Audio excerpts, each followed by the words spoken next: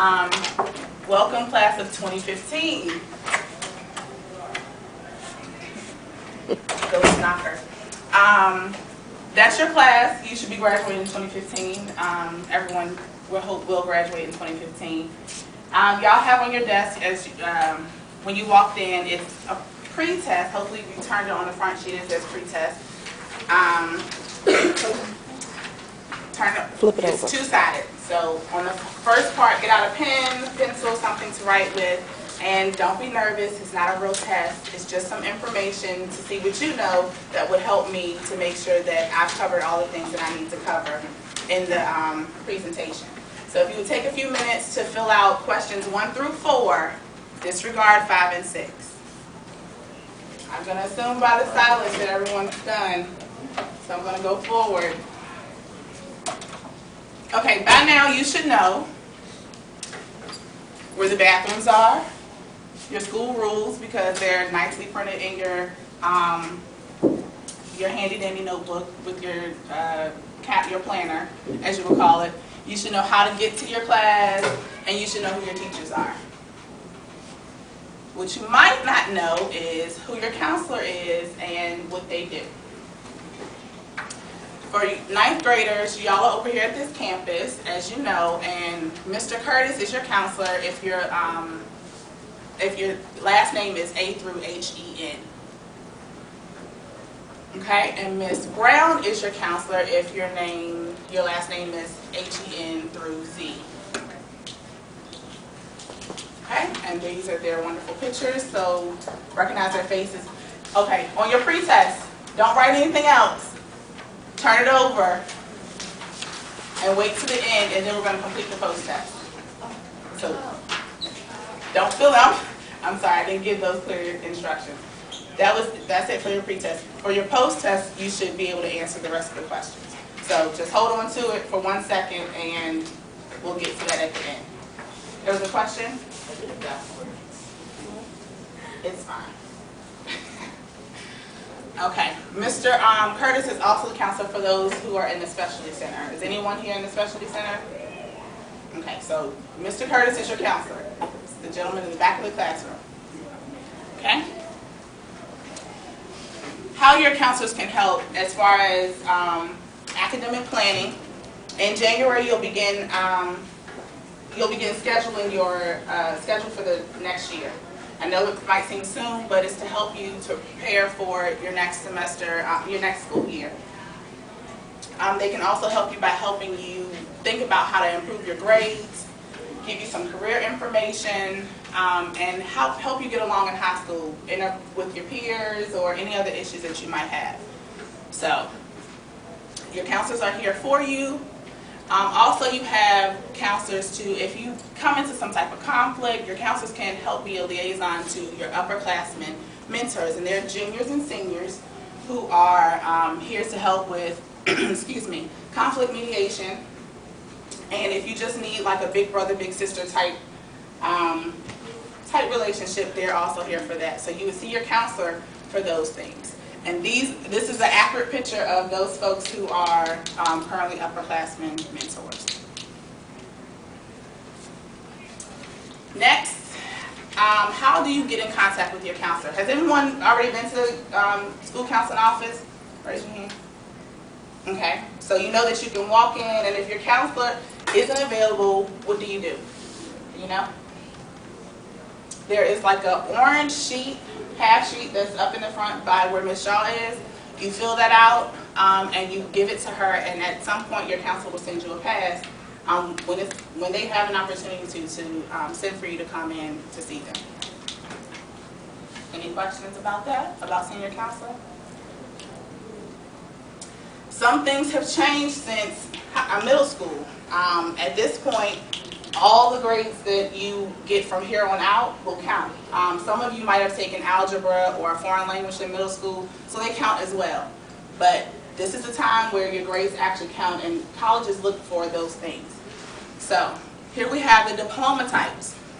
Your standard diploma is right here, and it's 22 credits. So you know you have to take 4 Englishes, 3 maths, 3 sciences, or history and science, 2 physical educations, language arts, foreign language arts career, and then something new that they're doing is every student will be doing a economics or personal finance class, and then you have 4 electives.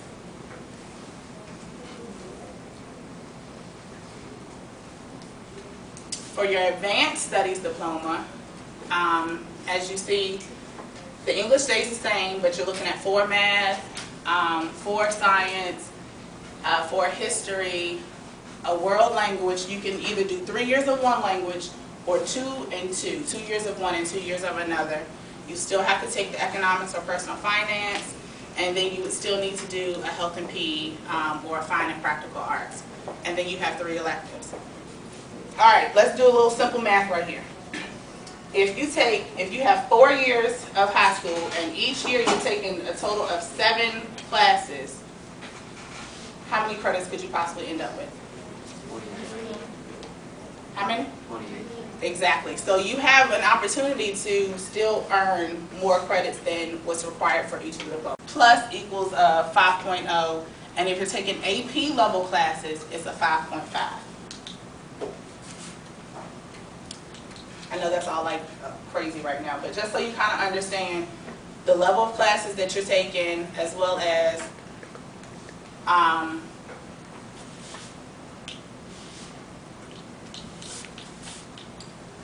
so this is how you calculate your GPA, because I'm going to give you an opportunity to try to do that.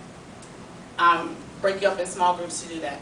You add up your points for each grade, and then you divide that by the credit that is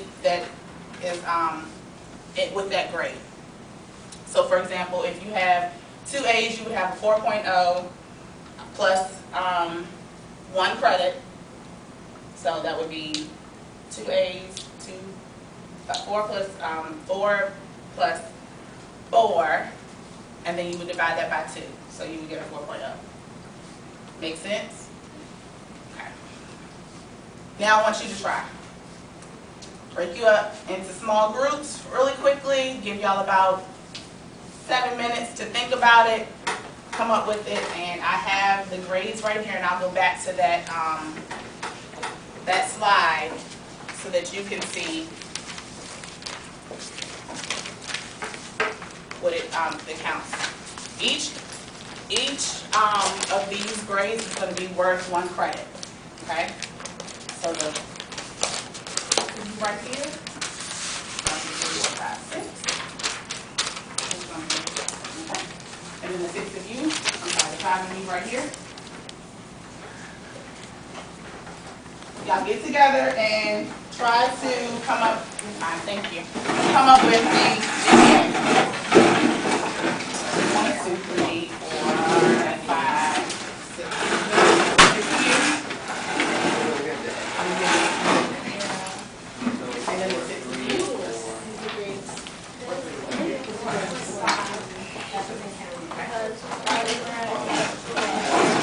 And then this row.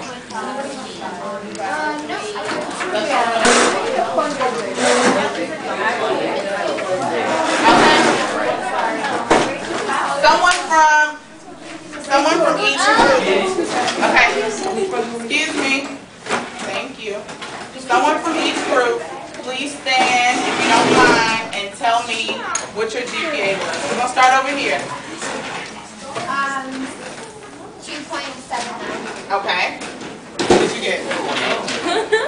Hold on, your classmates are still getting themselves together. I don't even know it.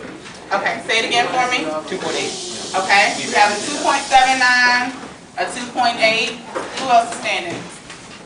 Are you reporting for your group? No. Okay. It was, okay. What you got? A 3.3, okay. 2.09, thank you. 2.7 and 2.75. 2.75. All right, what you should have, if you're looking at an A+, that would be a what? 4.5. Okay, a B would be? A 3. A A for driver's ed would be? Very good. A C would be? 3. Okay, C plus in honors biology would be? 3. Okay, B plus in world history? 3. F in Spanish? 0. But would you still count that in the credits? Yes. Very good. B plus in band would give you? 3.5. To give you a 2.7-ish. 2.78-ish. That, perfect. So, not saying that someone with a GPA like that won't be able to get into college, but it's a 4-year college, it might be a little difficult.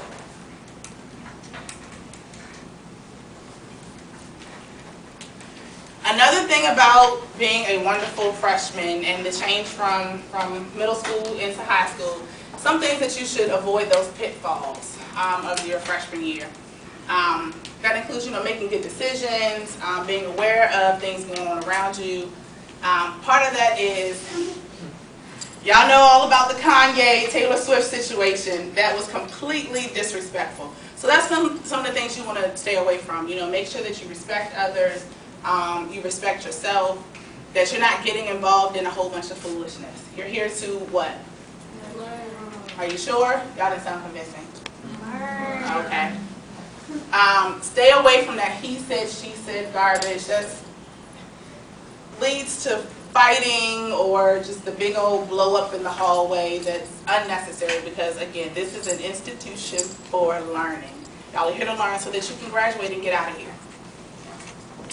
No fighting. Who knows some of the consequences of fighting? What can happen for fighting?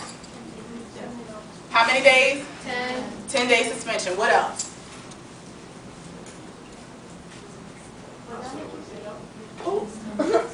10 days, I believe those might be, are those times that you can make it work? I'm not exactly sure. Can you make up that work? You can make up work when you're suspended, but the thing is you need to make up the work. So, y'all have a school resource officer, a police officer here? He's here for those reasons too. So if you're fighting, most likely you'll be arrested. Not to scare you, but just so that you're aware of the possible consequences of your actions. So, avoiding those will take you a long way. Being in the know, so you know that you have the morning and afternoon announcements. You have Ed Line that you can go on to so that you understand and you know what's going on and help you avoid those pitfalls. There's tutoring. Does anyone know what time tutoring is and where? Wednesdays after school. Say that one more time really loud. Wednesdays after school. Wednesdays after school. So to help you keep your GPA up, we have tutoring here at Thomasdale that will help you if you're struggling a little bit. And then lastly, getting involved. Colleges like to see that you're involved as well. Plus, it's just something fun that you can do to interact with your peers. Y'all had a kind of like a vendor fair or a say it again? Club fair. A club fair. So y'all should know all of the clubs and organizations that y'all can get involved in, right?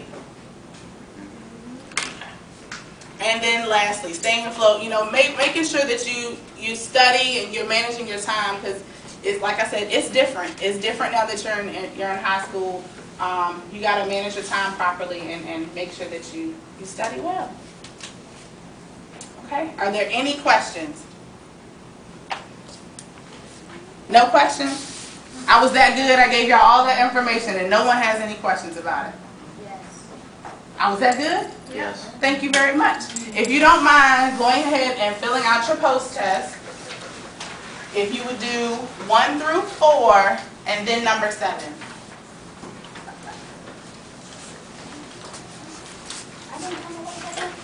Sorry.